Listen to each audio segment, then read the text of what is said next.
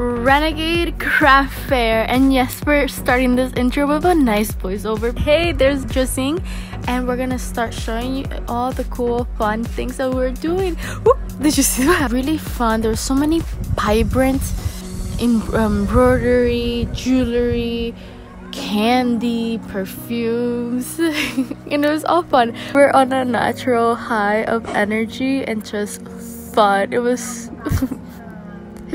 everyone was so happy and chill. This was like the nicest event, market, craft place. We were there basically the whole day, looking around, touching here, touching there, asking questions, and touching some more. I paid them. Now you have to buy it. And I did. And it's actually all over the country, so make sure to go on their website and check in what next date they're having this craft fair, and follow them on Instagram, because you just get to see all the amazing things that you want but you can't actually afford, but then you're here wishing that you could afford it, just like me, and we will all be super happy family, and then we will someday just buy everything and be like super like. But like I said, there was definitely things that are affordable. Go with a budget. I went in there with a budget in mind, and I didn't go overboard, and also because Justine kept me on that budget goal meta. Y desde que yo vi eso plátano, I saw me and my friend Justine tried these chips. They're so spicy. I wish I bought some kimchi dip. I love kimchi, and with plátanos even better. So spicy. I wish I could remember where they were. And then I'm like, okay, I'll add this to the list of like want-tos. My list is kind of long. It's a grocery list, but don't we all have grocery lists of things we want? You start talking to them and they tell you this whole story about the process, about the material, and it makes sense why it's the price that they give it. So it's just patience and knowing what you want. That is what I remind myself. And then eventually, after saving up, having that budget set, valuing the product and not just buying it out of impulse. So let me know in the comments too if you like this style of vlog and if you want me to continue vlogging. Wow, we're so excited. Right next to you, just look pretty and smile. Because she's gorgeous.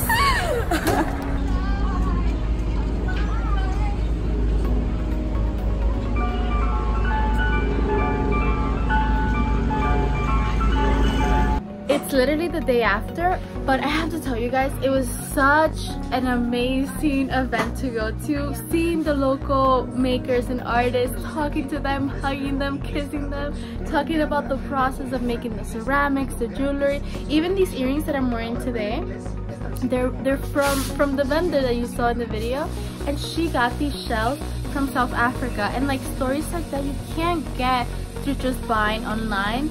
By buying locally, you get to experience so much more, and it's so good. And I don't know, I literally am like drunk happy still from the day. Like Jose and I are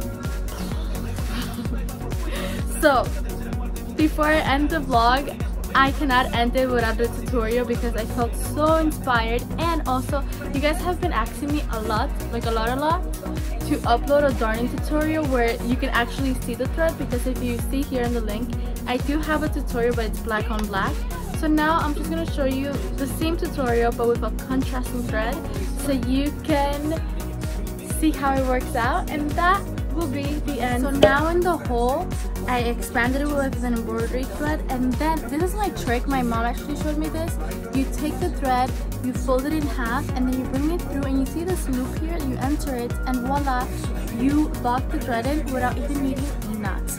And then you create almost this checker like pattern where you're going horizontally first, and then you weave in the thread one by one, taking your time. The thicker the thread, like the more thread rings that you have inside, the easier it will be. So I would say to practice with embroidery thread, just so you know how to go up and down and see the pattern, because if you go very thin and if you're a beginner, it's gonna be hard. So try embroidery thread and keep the 6 strands inside. And by the way, if I'm using terms that you don't know or like materials that you're not sure about, just DM me on Instagram and I'll be super happy to answer any questions that you might have. Now back to the darning. So back to the darning, you create this straight horizontal lines and then you go vertically. And if you notice, after doing it a few times, if you do horizontal first, it'll look different than doing vertical first. And that's pretty much it. That's our tutorial. Super fácil, and you don't throw clothing out, because if you're just like me, you want to be as sustainable as possible, and this is the way to keep your clothing much longer. It's called the visible mending stitch, or also the darning stitch if you're looking more into it. Check out other amazing tutorials and artists that are using this stitch to create super colorful and cool clothing.